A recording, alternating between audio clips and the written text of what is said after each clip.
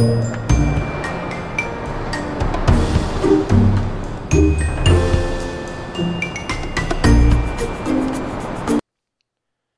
and welcome to lesson 10.1 in the Alice tutorial series. Today we're going to be talking about looping. Using the loop statement is something that you may have played around with already. It's certainly come into play in a few of the programs that we've done thus far, although we've chosen not to use it because we are focusing on other concepts.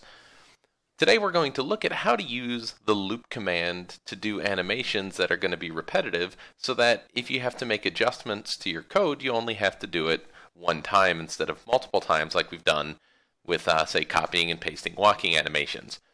Now, looping by itself is a pretty useful programming technique, but it becomes infinitely more powerful when we start writing interactive programs. If we were to make a helicopter simulator or a driving simulator or first-person shooters, learning how to use these loops is super important. So let's go ahead and get started with the introduction to looping commands. So I've got my new Alice world open here, and just like we did in one of the previous lessons, let's go ahead and add an object, and we're going to add a simple people object. So select people, and we're going to add the coach. Now we could choose any number of people, but I like the coach for simplicity because his legs don't have joints at the knees, because what we're going to do is create a real simple walking animation again. So go ahead and position your coach as you've done in the past by lowering his arms to his side and kind of giving him a more natural standing position. So rotate the object, use your turn object forward and backwards button and affect subparts, and now we've got a standing coach. Let's make sure he looks okay. Perfect. Now, like we've done in the past, I'm going to position the coach over here on the left-hand side, and we're going to have him walk across the screen from right to left. And in order to have the coach take his first step, we're going to code in to have the coach, and we're just going to have his right leg turn backwards.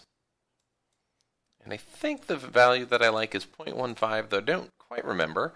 So let's try that. Coach turn backwards 0.15 revolution, and have his right leg at the same time, or his left leg, excuse me, turn forward 0.15 revolutions. And let's take a look at what that looks like.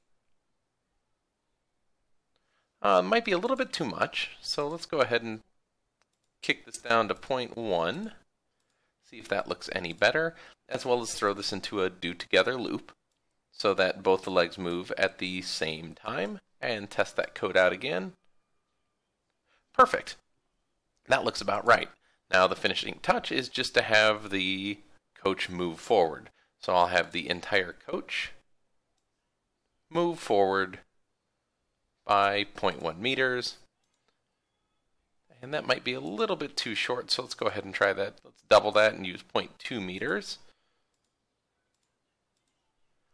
Hit play, and that's probably about right. So we've done that in the previous video. Now we're going to double up on these, so we're going to have the coach move forward 4 meters, so coach move forward 0.4 meters. Meanwhile, have his right leg, so let's select his right leg, which originally turned backwards, so we're going to have that turn forward 0.2 revolutions. I mean, essentially, we're going to take this 0.1 revolution and double it so that it's moving back to its original position, plus another 0.1 meters. It's the same reason we doubled the distance. Let's use his left leg. We're going to turn that backwards, and we're going to turn that backwards 0.2 revolutions as well. So let's go ahead and test this before we add any more code. So you get the first step and the second step, and the second step looks pretty good. Now, one more time, I need to have the full walking animation. So let's have the coach move forward 0.4 meters and have the legs do a full return back to the start of the walking animation. So the right leg is going to turn backwards 0.2 revolutions, and the left leg is going to turn forwards 0.2 revolutions. And let's see how this animation looks at this point. Okay. It looks to be okay. Now what we want to do is we want to use the loop command so that instead of copying and pasting these blocks of code as we've done in the past, we want to make this as efficient as possible. I'm going to add a loop command between the start of the animation and the end of the animation. And let's just set it to 5 times for right now. So that means that whatever is in this block is going to happen 5 times. It'll run the code from top to bottom, and then when it's done, go back up to the top and run it again, however many times you set. So I'm going to take the walking animation, both steps, and put this into the loop. Now when I hit play, I should get 5 steps out of the coach with only 1 instruction in that loop. By doing so, I can set the number of steps that I want my coach to take. It becomes really easy then to say the coach has walked too far. Let's go ahead and scale this back to 3 times. So select Other and 3. Hit play, and now the coach will only take 3 full steps. And a full step being the right leg forward all the way to the back position, then all the way to the front again. Looping is a great way to make sure that you're not changing a bunch of code. In the past, when I've done my walking animations, I've done so by copying and pasting. But what happens is, if I copy and paste my code, and I have the same block that appears 4 or 5 times during the course of my program, if I decide that I don't want the coach walking forward 0.4 meters, that I think 0.5 works better, I then have to go find every single occurrence of this 0.4 meters and adjust it. By using the loop command, any changes that I make will just be repeated. So now that we've taken a look at how to use the loop command for something like a simple walking animation, let's start a new world and head over to the amusement park gallery, where we're going to use the same technique to do some animations with some of the amusement park objects. So in this new world, I'm going to click on Add Objects, go back to the local gallery, and let's pick out an amusement park object. And this time, I think what I'm looking for is the octopus. So grab the octopus, put him in your scene, and he's a rather large object. So I'm going to raise the camera up, back it off a little bit, and tilt it so I have a good view of this in my viewing window. So I'm going to animate the octopus, and I don't know if we'll do a real detailed animation for this, but let's go ahead and tell the octopus, and what we want the body to do is we want the body to turn to the right, and normally what we would do is say 1 revolution over a duration of, say, 10 seconds. And when that line of code is run, we get the object turning 1 time by 10 seconds. And that's pretty much what you'd expect. We're going to add a loop command.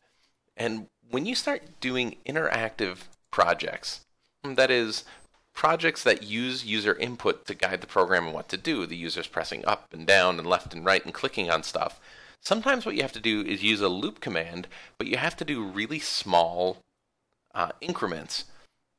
Right now, we have the body of the octopus turning 1 revolution every 10 seconds. Now, if I were to take this and loop this 10 times, of course, you'd get 10 revolutions over the course of 100 seconds, because this would run 1 revolution every 10 seconds and then loop it 10 times. So you won't see a huge difference in the animation here, except for there will kind of be a little bit of a pause after every full rotation where the octopus will come to a stop and then start up again. But that's not really what we want. What we want to do is, instead of having the octopus turn right 1 revolution, we want him to turn right 0.1 revolutions. And we want the 0.1 revolutions to occur over a period of 1 second. Now the end result is going to be the same. If we go 10% of a revolution 10 times, we still end with 100% of a revolution. And if each 1/10 of a revolution takes 1 second, the whole animation will take 10 seconds. If we hit play, we can kind of see that running. The only difference is you're getting a little bit of a herky-jerky motion, And that's because of the style of the animation. Right now we have the animation set to gently, and we want to change this to abruptly. So select Style, Abruptly, and then hit play. And we'll see that the octopus is still doing a full rotation over 10 seconds, but we've done it with much smaller numbers, looped many times. As you start programming with events, it becomes important because if you have every event take 1 full second or 10 full seconds, when the user lets go of a key or the user presses a key, the animation might take a full second. Now, if you think about a walking animation where you press up on the keyboard and the character starts walking, when you let go of the key, you expect the animation to stop running faster than 1 second. If every time you let go of a key, the animation continued to run for 1 full second, it would make operating kind of difficult. This just provides an opportunity for you to practice using these smaller values looped a number of times. Now, it might not be super important at this point, but when we get to program interactivity, that'll be an important concept to know. Now, to kind of spice up this animation a little bit, what I might want to do is kind of reset all the arms so that they're in the down position, and I can do that in my loop as well. So let's start with arm number 1. When I click on arm number 1, I can see this is in the raised position. So I want arm number 1 to turn forward. And right now, let's just try and see what a quarter revolution would look like. Now, my guess is it's going to be a little bit too far. Actually, quite a lot too far. So when I run this animation, this will definitely go too far because it's going to turn a quarter revolution every single tick. And it will run 10 times, which means it will end up turning around 2.5 times. So when I hit play, this doesn't quite look right. In fact, it looks pretty darn awful. What I want to do is I want to find a value for that arm that moves it to kind of the down position to match all these other arms that are already in the down position. Now 0.25 was way too far, so let's go ahead and try 0.1. So select Other and hit 0.1. In order to see where this ends up, I'm going to turn my loop down to 1 time as well. Once I know how far I have to go, I can kick that loop back up to where it was. So I hit play, and that arm moves to the down position. And that looks about right. Since I know that the final revolution has to be 0.1, and I know I'm looping this 10 times, instead of turning it forward 0.1 revolutions, I'm going to turn it forward 0.01 revolution, or 1/10 of where I want it to end up. Just like I did with the other animation, I'll make sure that the duration is set to 1 second, and the style is set to abruptly so that it doesn't have kind of that jerky animation motion. With this line of code in there, I should see that over the course of the revolution, that arm will drop. Now, one thing that I didn't do that's causing this animation to look really not fluid is that the octopus body and the octopus arm aren't moving at the same time. They're moving one after another. So let's fix that by adding a do together loop and putting both of these into a do together loop and hit play. And I can see that that arm is slowly lowering as the animation plays.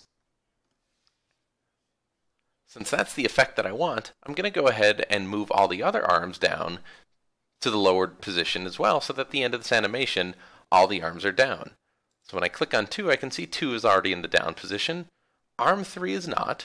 So let's have arm 3 turn forward 0.01 revolutions over the duration of 1 second and an abrupt style. Hit play, and let's try this out. And both of those arms are now lowering at the same time, and I can repeat this process for arm number 5. Turn forward 0.01 revolutions over 1 second, abruptly, and then I think it's arm number 7 that I'm going for here. Yep, that looks about right. Arm 7, turn forward 0.01 revolution, 1 second, and style abruptly. So what I've got now is all the arms should be lowering as this octopus makes its final revolution. And that could be my ride kind of coming to a stop here. And maybe I want to move these other arms down as well, because they look to be a little bit higher. So we can play around with this animation, but the point is, by using this loop, we're cutting this animation down into very small pieces. And when you have a loop that runs 10 times, you just divide all of your desired animations by 10. So if you have an animation that runs 10 seconds, you can loop it 10 times with 1 second, and then take the amount that things are moving and divide it by 10 as well. Again, it may seem incredibly inefficient to do things this way when you could simply write the animation, loop it once with all the correct numbers. But as we get into more interactive programs, you'll find the smaller the number, the better. And we're going to go ahead and practice this in a challenge program. Now, it would be really easy to cheat on this challenge program and just make an animation that looks correct. But what you're going to do when you take a look at the challenge program, try and use smaller numbers. Instead of having a single animation, and I'll show you what we're doing in just a second, you're going to be trying to do this in a loop that runs 1/10 of an animation every click. So let's go ahead and get started with the lesson 10.1 challenge program.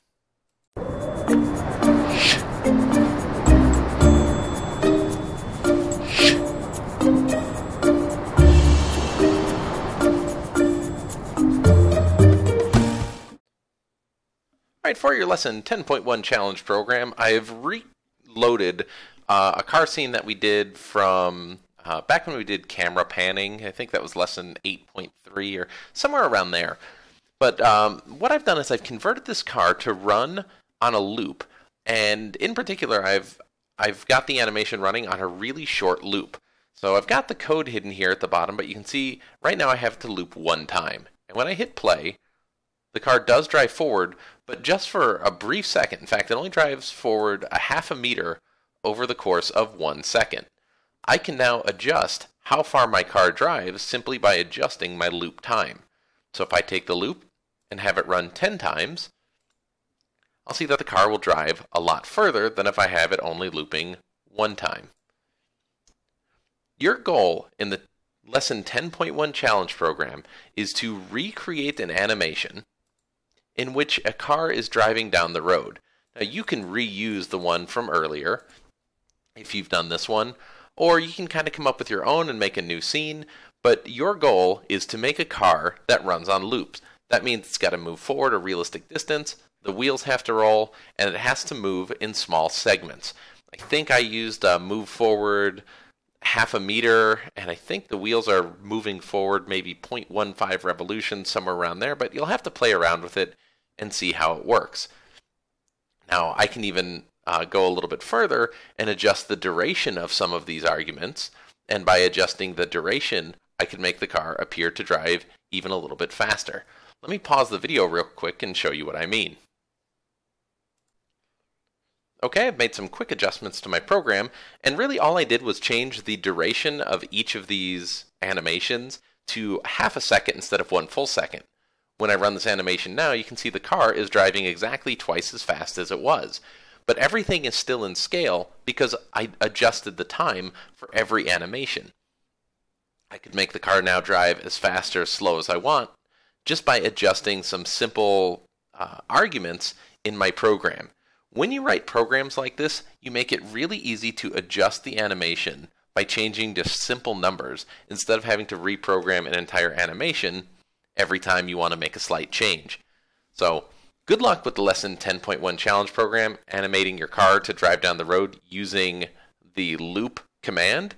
As always, if you have any problems with it, if you have any questions, you're definitely welcome to leave those questions in the comments, and I'll help you out any way that I can so that we can make sure you get your programs working.